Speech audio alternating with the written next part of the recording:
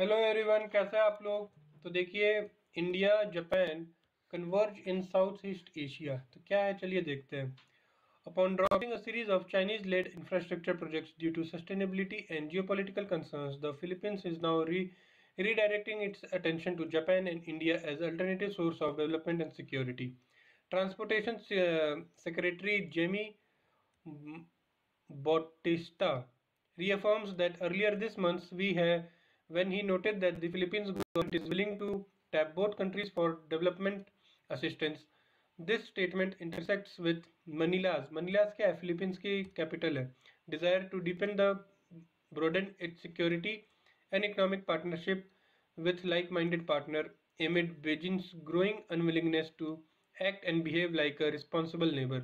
Under the leadership of President इनका ये क्या है, Ferdinand Marcos Jr., the Philippines has been steadfast in securing its sovereignty and sovereignty rights in the West Philippine Sea against China's revisionist interest in the Indo-Pacific. Moreover, the heart of Marcos Jr. foreign policy lies in the intent to work closely with like-minded tradition and non-traditional partners. According to Manila's attribution of both Tokyo and New Delhi as the important partner, allow all three democracies to explore new opportunities for multifaceted strategic cooperation.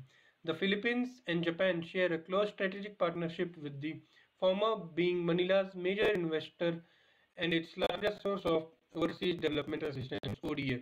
While the partnership traditionally functioned in the context of the United States hub and spoke system, bilateral ties are now displaying significant momentum as an independent force, with the Tokyo seeing to play a more prominent security role. The historic visit of the Japanese Prime Minister Fumio Kishida to the Philippines marked a turning point in the trajectory of bilateral ties from being the first recipient of Japan overseas security assistance OCA, the formalizing negotiation for a reciprocal assist agreement (RAA). A meeting between the Marcos Jr. and the Kishida paved the way for golden age in the Philippines-Japan strategic partnership, which has the making more regularized military-to-military engagement. Similarly, the bilateral partnership between the Philippines and India has witnessed noteworthy advancement as Manila is now more willingly incorporating New Delhi in its strategic calculations. The past few months witnessed essential milestone in the burgeoning bilateral relationship, encompassing the visit of Philippines Secretary of Foreign Affairs Enrique Manalo to New Delhi and the signing of the Memorandum of Undertaking (MUO) between Philippines and Indian Coast Guard, which will allow both sides to improve their interoperability, intelligence sharing and maritime domain awareness. More recently, India has also offered to supply a Philippine Coast Guard with 7 indigenous manufactured helicopters based on soft loan agreement with extended payment terms. This potential agreement also comes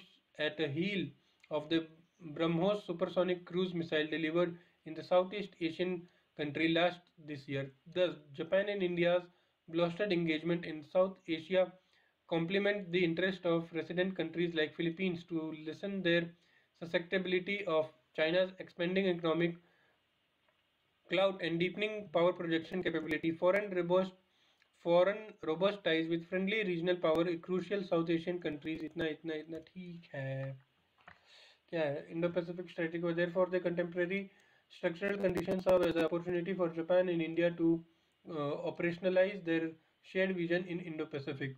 The India-Japan Special Strategic and Global Partnership is being defined through the robust ties they share. In terms of security, New Delhi and Tokyo constantly engage in varied platforms ranging from regular bilateral military exercise and 2+2 meeting in multilateral frameworks such as Quad and the G20. Both countries share similar threat perception and increasingly assertive and disruptive China. Beyond defense cooperation, New Delhi and Tokyo also have embarked on a third country cooperation model in Indo-Pacific and beyond. In 2019, Indian Prime Minister Narendra Modi and his former counterpart Shinzo Abe welcomed collaborative efforts in establishing industrial growth and development network across Asia and Africa, creating Asia-Africa Growth Corridor (AAGC).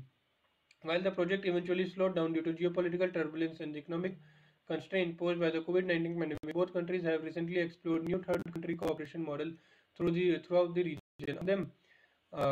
Among them them are the emerging trilateral partnership between India, Japan, Bangladesh, and similarly framework between India, Japan, Sri Lanka.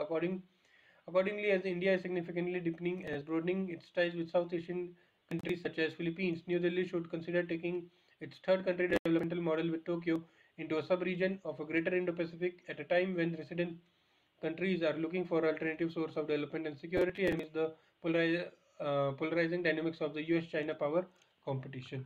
तो यहाँ पे आप देखिए दो चीज़ें हो रही हैं, पहले मैं आपको बता दूं। इतना काफ़ी लंबा आर्टिकल था, एक ही चीज़ को बार बार बोल रहा था। देखो, इंडिया हो गया और जापान हो गया, ये जो हो गया आपके, ये थर्ड कंट्री मॉडल के ऊपर चल रहे हैं, ठीक है, थर्ड कंट्री मॉडल के ऊपर। जैसे इंडिया, जापान, बांग्लादेश हो गया, इंडिया, जापान, श्रीलंका हो गया, अब इंडिया, जापान, फिलीपींस होगा।